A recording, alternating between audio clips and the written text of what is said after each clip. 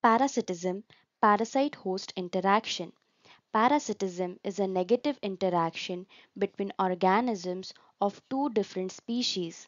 In parasitism, one organism, usually the smaller one of the two, lives on or within the larger one and obtains food and shelter.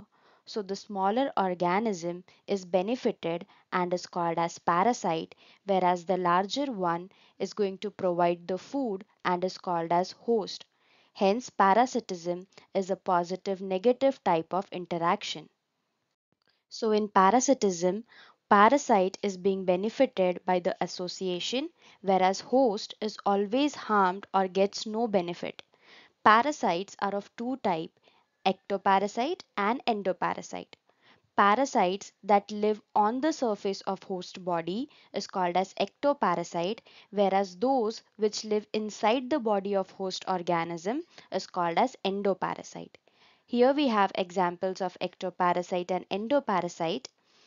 Tick, mite, and louse are examples of ectoparasite because they live on the surface of the body of host, whereas tapeworm and roundworm are example of endoparasite because they live inside the body of host. Let's understand parasitism with the help of some examples. Ticks, fleas that live in mammals' fur are ectoparasite. They suck blood from host body. Similarly, lice and bugs also are ectoparasite because they also live on the surface of body. Whereas malarial parasite Plasmodium, tapeworm Taenia, hookworm, roundworm Ascaris are endoparasite because they live inside the body of host and their presence is harmful for the host.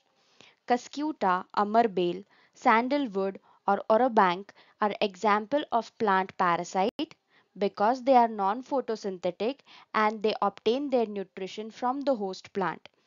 These are examples tick, mite and louse of ectoparasite, tapeworm and roundworm for endoparasite, and this over here is Cuscuta.